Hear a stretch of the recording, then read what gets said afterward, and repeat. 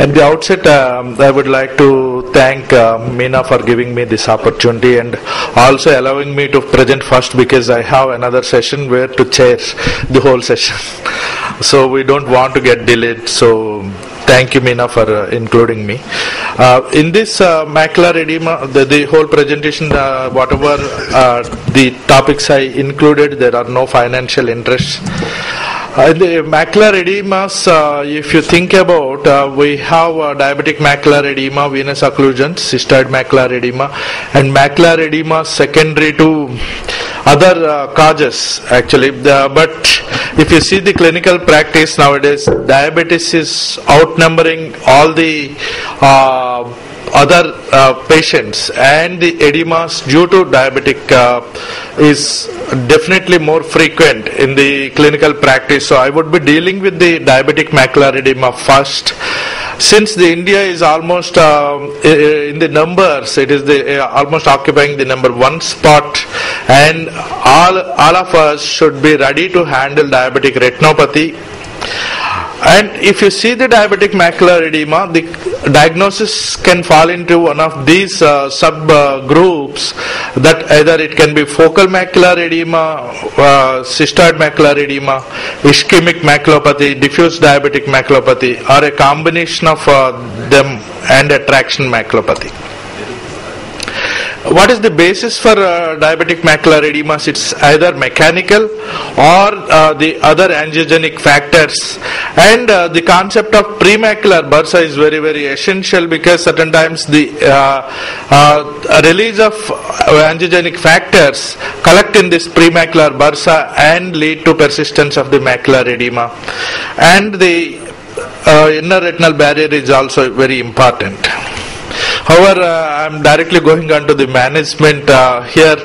It's mainly when you are facing with diabetic macular edema, you need to see what is the systemic control that patient is having. This is very, very basic, and all patients should be controlled well in systemic before you think about diabetic macular edema. As I said, different types are there.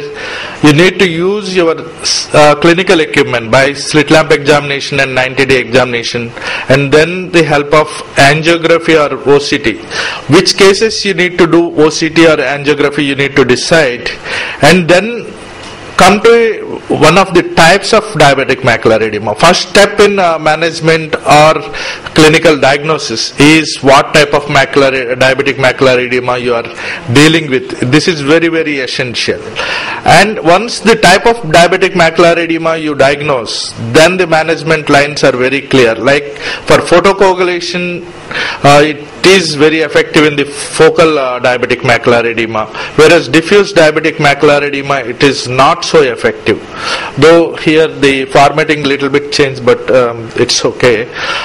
Then the cystoid macular edema, when you are handling cystoid macular edema, it is either anti-VEGF agents or the steroids. That is the main line of treatment. If you try laser there, it's less likely to work.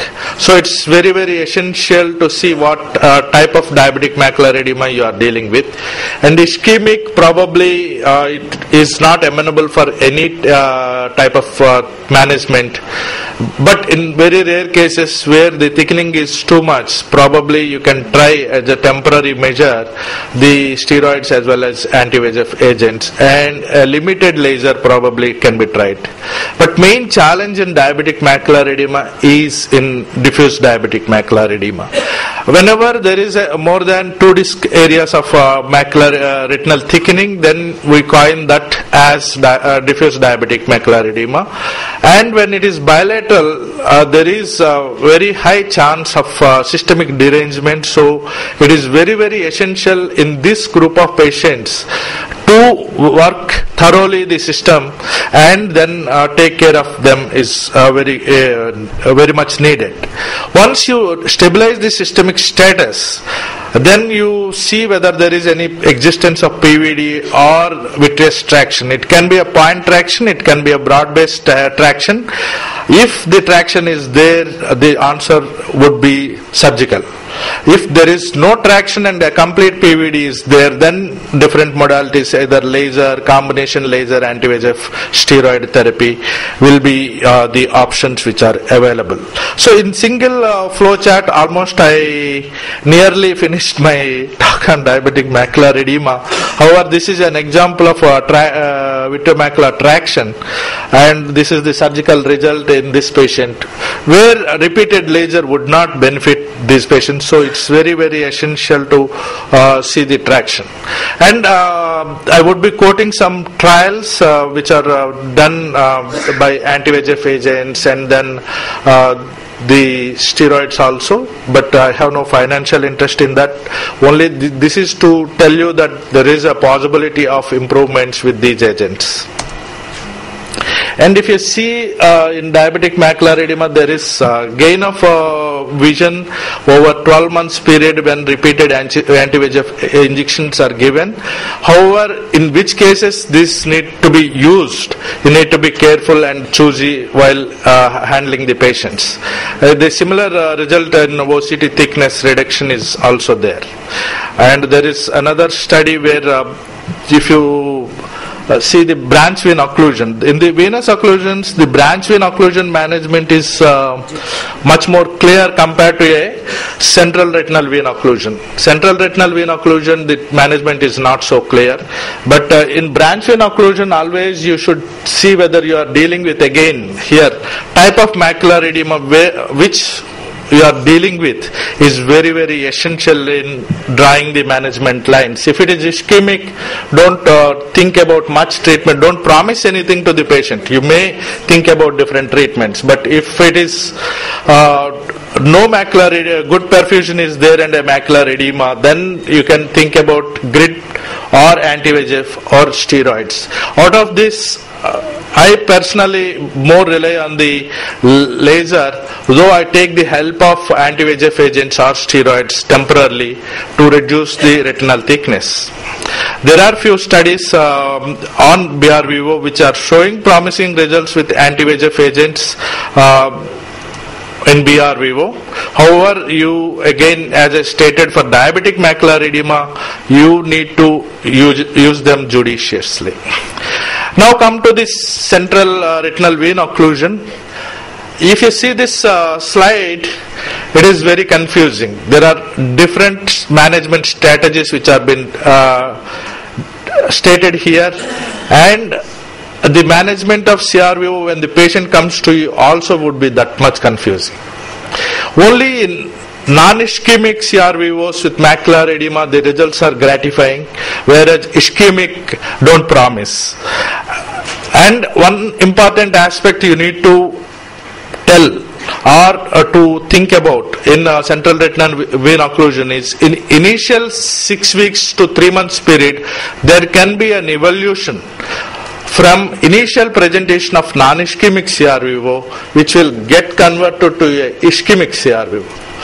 Certain times even the experienced clinicians get into the trap of the natural course of central retinal vein occlusion, because initially the patient presents with good vision and you start one treatment and the patient in 6 weeks time transforms into ischemic without any of your interventions, and he loses vision and blames that loss of vision to your intervention.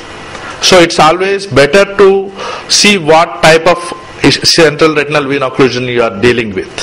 This can be better known with either pupillary reaction if you need to carefully measure, and the ERG. Combination of these two will give you the best possible prediction. So there are again few studies both using anti-VEGF here showing good promising results, and even the steroids, mainly the Ozurdex, it also shows good improvement. However, if you see one slide, that is in this group is BR-Vivo and this group is CR-Vivo. The CR-Vivo group is not doing so well. This fact you need to remember while handling the patients in the clinic. In conclusion, DME is more common clinical problem we encounter And DME algorithm should be followed, which I have told you. The combination therapy is gaining more clinical practice in complex diabetic macular edemas. BRV with macular edema is more or less clear in management. CRV with macular edema is little more complex, and it may require little longer term management. Thank you for your attention.